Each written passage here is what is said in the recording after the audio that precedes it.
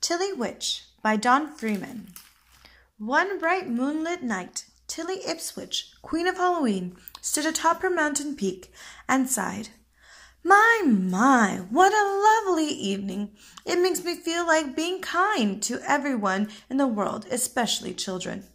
For a wicked witch to have such kindly feelings was, to say the least, quite a switch. Here it was, nearly Halloween, and Tilly was acting as if she were Queen of the May.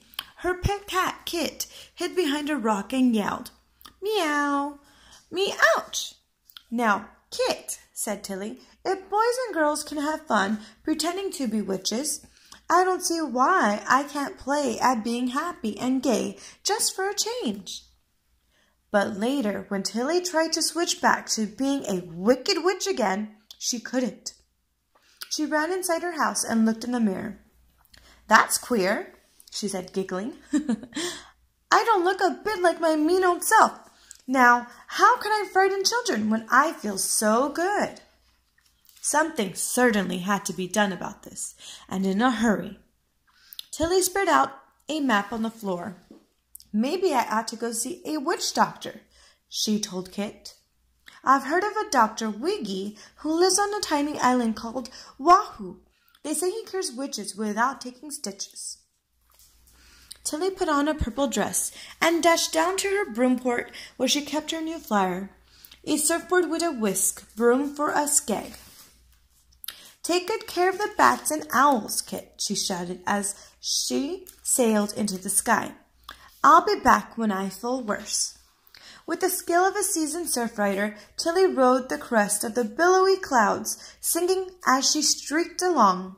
At last, she sighted the small island of Wahoo far below.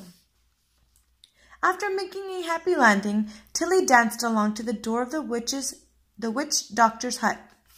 But instead of being pleased to see Tilly in such a giddy mood, Dr. Wiggy was horrified. "Ah, Wahi! Ah, hogwash!" he bellowed, which in Wahooese means, "You happy witch, you are very bad."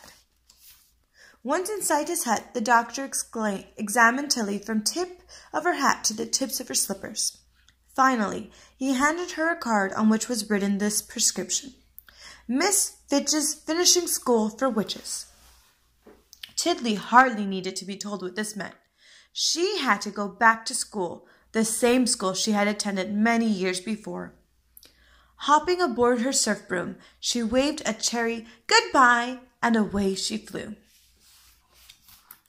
You can imagine Mrs. Fitch's surprise when she opened the gate and beheld Tilly Ipswich, her former prize pupil, standing there smiling. Without saying so much as, "How voodoo you do?" Miss Fitch led Tilly straight to the classroom, where students were busily carving out fierce-looking faces in pumpkins. Tilly tried her best to be serious, but even during the class in black magic, she simply could not keep from giggling. Naturally, Miss Fitch was furious, but no matter how much she scolded, Tilly still felt frivolous. At cooking class that evening, Tilly behaved worse than ever. The student witches were learning how to mix a witch's brew, and each one was taking a turn at adding nasty-tasting things to the pot.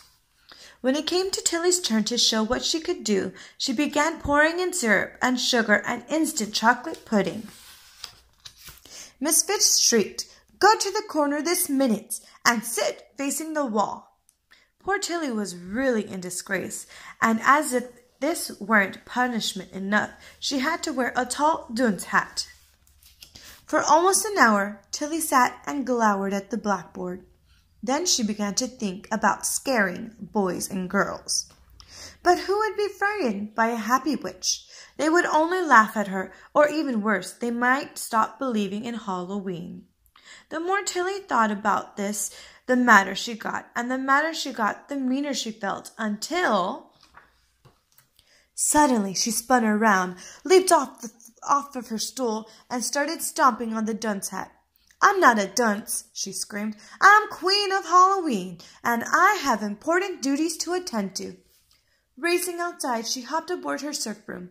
Miss Fitch leaned out the window as Tilly sailed away. "Congratulations, Tilly!" she called. "I knew you would remember your duty. You're the best student I've ever had." Heading straight for home, Tilly stopped only long enough to pick up a ripe pumpkin for her own pumpkin patch. As soon as she landed on her mountain peak, she quickly carved out a ferocious-looking face in the pumpkin.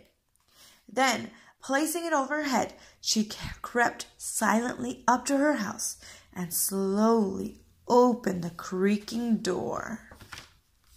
"Trick or treat!" she screamed at the top of her lusty lungs. Poor Kit nearly hit the ceiling. "Come down, my pet," Tilly coaxed. "See, it's really me, Tilly. I'm ready for Halloween. Come down. We have work to do tonight."